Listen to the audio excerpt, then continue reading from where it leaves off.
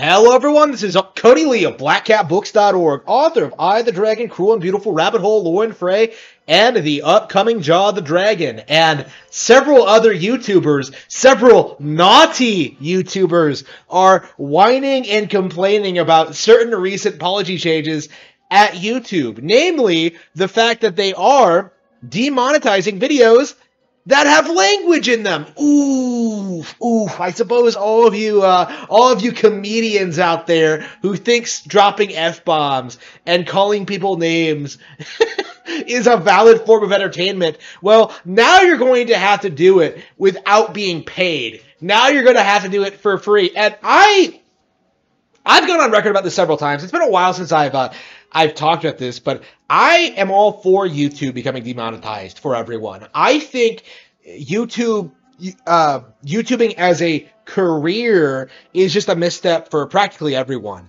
Like, instead of building real skill sets or forming real connections or really putting yourself out there and building up your career, you have perfectly talented people wasting their time making funny YouTube videos that 5 years later, well, first of all, 99% of them will never make any money, right?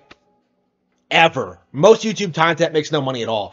But secondly, because of the way the platform works and the way it's constantly evolving and changing, you could theoretically have a multi-million dollar YouTube channel, something with like millions of subs that draws in millions of dollars. You retire expecting this income to last you forever, and then it tanks. Like, it's done, it's over. You're no longer the most watched person on YouTube.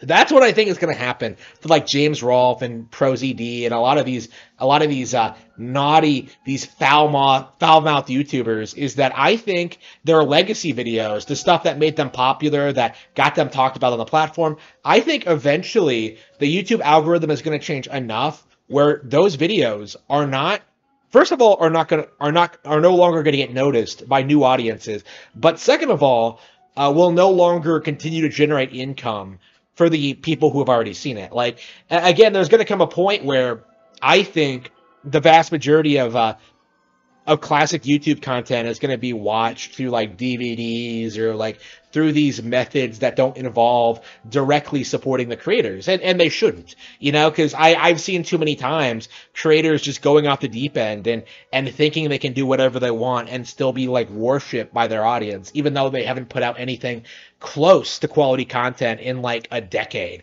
You know, ProZD is a really good example of this. Like, you know, he went the Yongwei route of trying to become a legit voice actor, and what happens?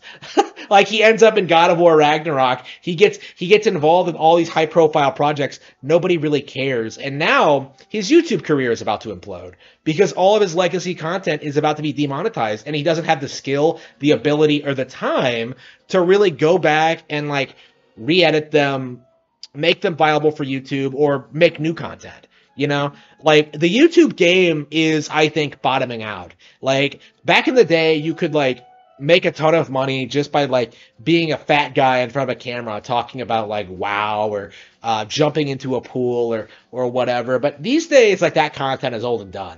You know, done and dusted. Like, we've moved past it. We've evolved. We've stopped watching this kind of thing. Like, anybody with money is paying like for subscription content on better services. You know, like, we don't talk about YouTube videos anymore. We talk about like Amazon Prime content. We talk about like HBO Max. We talk about this or that. Nobody talks about YouTubers other than YouTubers. They are not as big of a deal as people think they are. They aren't influential, and outside of the little circle jerk, they're not relevant in any way, shape, or form. They're not celebrities. They're just a bunch of talentless hacks who managed to make it for a couple of months before their lives and careers completely imploded upon itself for a wide range of different reasons. I would not wish a YouTube career on my worst enemy, and this is exactly the reason why.